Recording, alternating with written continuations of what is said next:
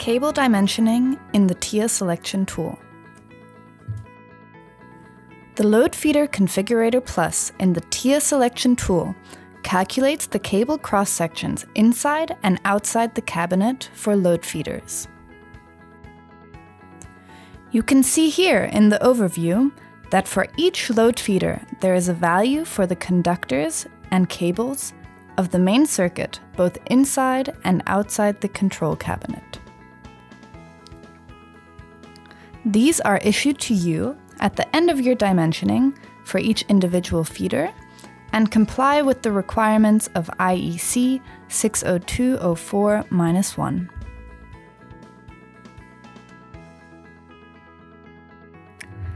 In the following, I will show you how you can achieve this result.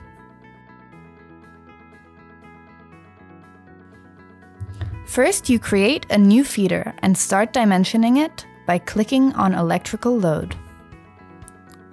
There, you first select the motor power, in our case 4 kilowatt. Here, the usual rated current for a 4 kilowatt motor operated at 400 volts is automatically preset. At this point, the expected operational current should be entered as it is shown on the motor's nameplate. Farther below, you will find the input options regarding the cable length. The cable length and the cable impedance have a significant influence on any occurring short-circuit current and voltage drop.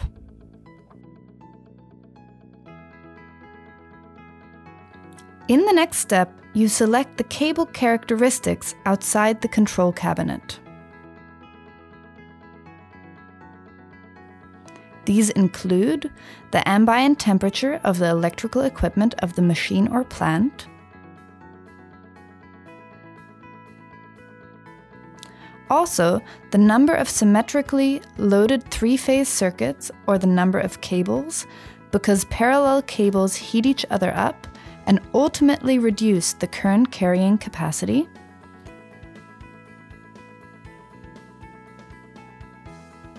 the installation method of the cable outside the control cabinet and thus the laying method in the hall, additionally the wire types, and finally you define a minimum cable cross-section to comply with possible specifications for the minimum cross-section.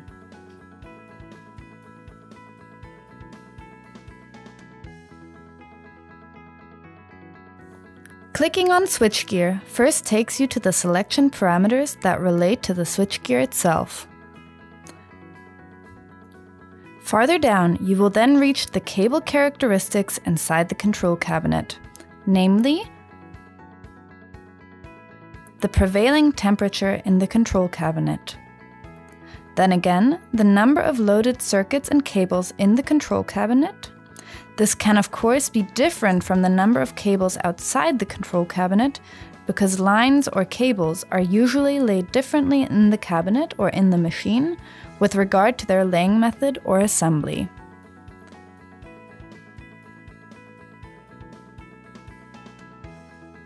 You can also select the laying method, for instance B1, which is single wire laying in a cable duct, because this is often used in the control cabinet. And finally, you can also select the wire type. Just click on Calculate and the Load Feeder Configurator will then determine both the components and the minimum cable cross-section for you. In the application example shown here, a minimum cable cross-section of 2.5 square millimeters is certainly practical for the 4 kilowatt motor and the distance of 25 meters.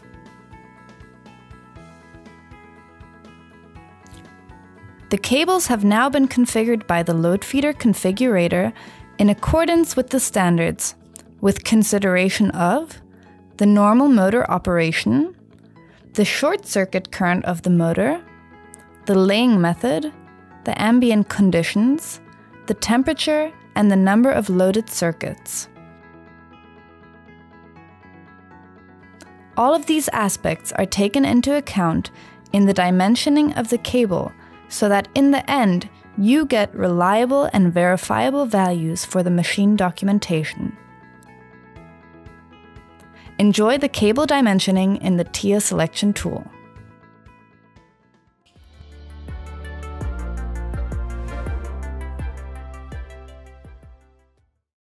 Siemens, ingenuity for life.